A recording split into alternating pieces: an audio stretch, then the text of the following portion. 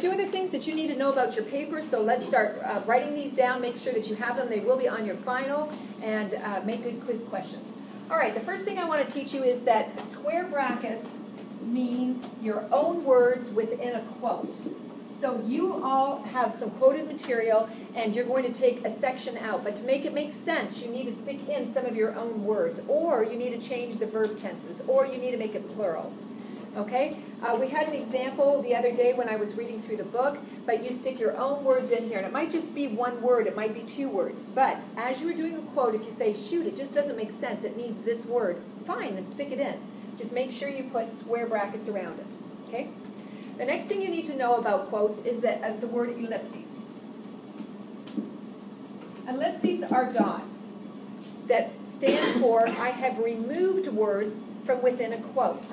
So we're talking about within a quote, I have removed some words. Now, please know this. Again, good quiz question. Yes, on your final exam. 3 dots means words are missing. 4 dots means sentences are missing. 3 dots are words are missing. I've taken some words out. 4 dots mean sentences are missing. So for this paper that you're writing, you're going to find a good quote, but it goes on forever.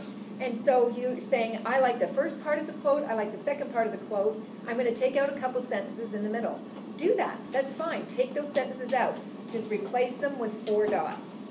Okay, so those are called ellipses. All right.